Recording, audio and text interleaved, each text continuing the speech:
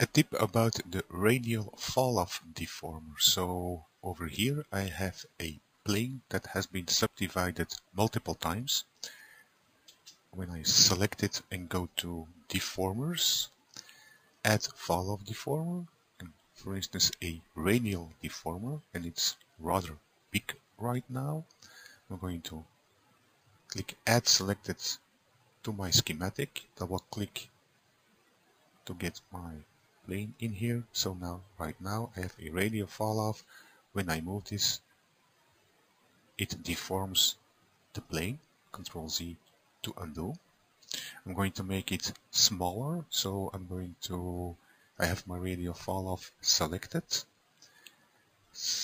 Then I'm going to resize this and click this icon to activate all three at once and make it smaller like that.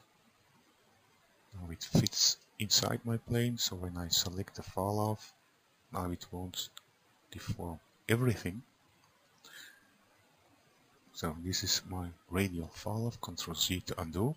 And with my radial falloff, now I'm going to add a texture to modulate the falloff. So with it selected, right click on it, and I'm going to create an item mask.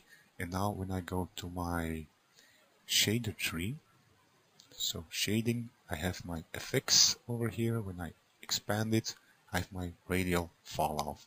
And now I can add a texture layer. For instance, I'm going to hide this for a moment. So add a layer, texture, cellular, for instance. Now when I move my Falloff Deformer, see, it's a bit different than original, but the dimensions of my texture are probably a bit big. So in my shading tree, I'm going to the texture tab. I can also click on the plus sign and select cellular texture over here, or with cellular selected, go to the texture tab.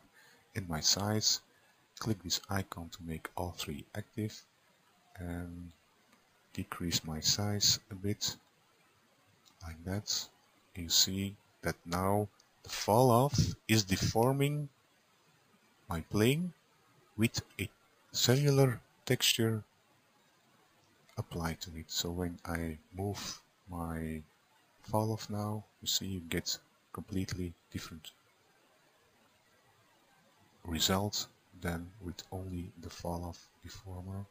So this could be interesting way to create mountains or something like that.